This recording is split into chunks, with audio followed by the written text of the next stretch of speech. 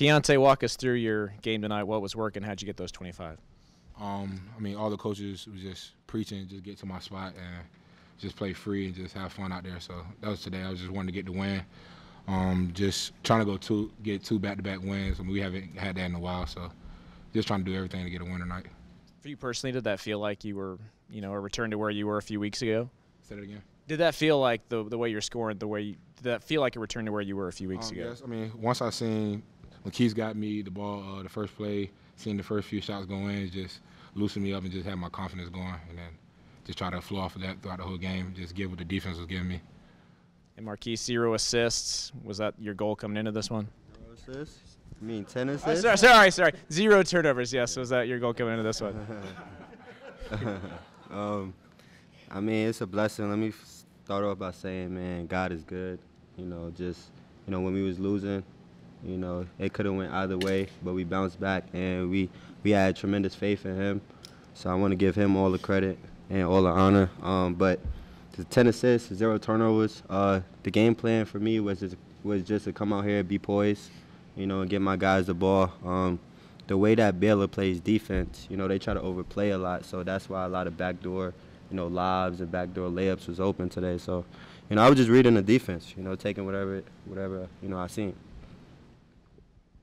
Keyontae, you talked about getting to your spots. It seemed like you hit a few mid-range jumpers, which maybe hadn't been falling. How big is that in your game to then maybe allow you to get to the basket?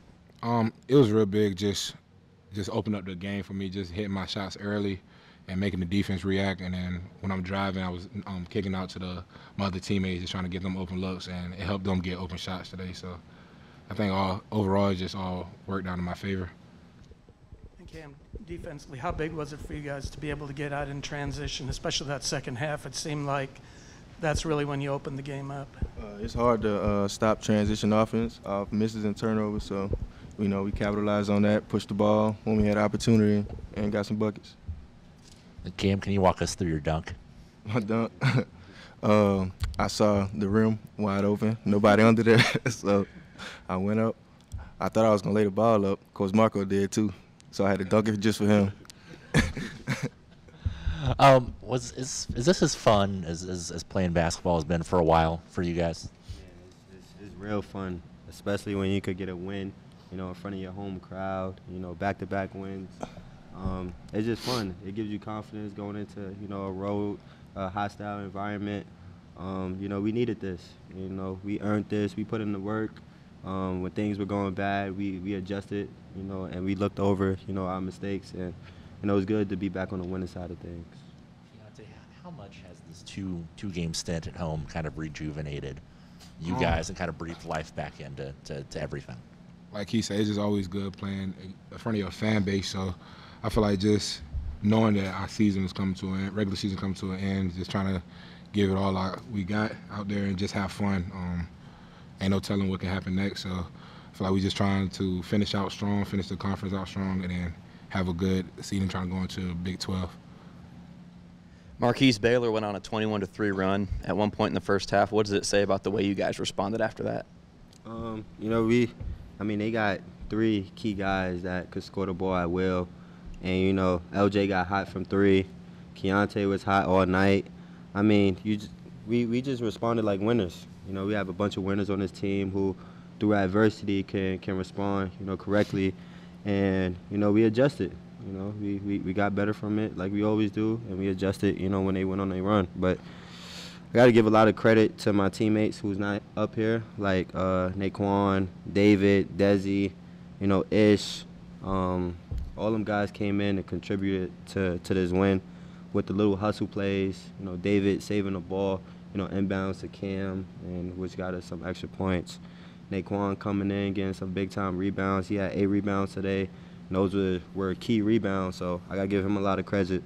And Desi, man, Desi is just fearless, just, playing his heart out through whatever comes his way. And, I'm proud of my teammates. That's all I can say. Cam, you didn't get any threes to go down today, but you were 5 for 6 and for twos. Just how much does that help your game when you're able to get those mid-range and even dunks to go down? Yeah, it helps my team first, and it just makes me more, it helps me score different ways, put up shots different kind of ways. Like he said, they play aggressive, so the back doors is open, so just playing smart. And Markquis, you guys did a pretty good job today on Flagler.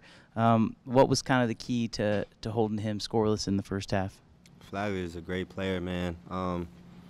He could get cooking at any time, and the game plan was to, make it tough for him, make him make tough twos.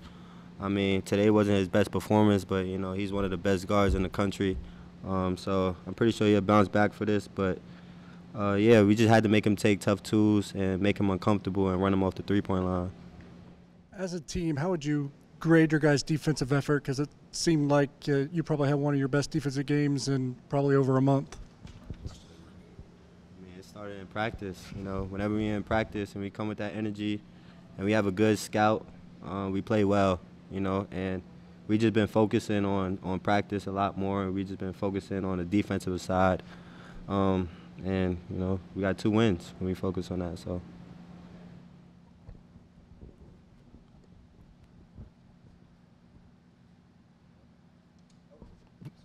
Any other questions for guys? Greatest. Thank y'all.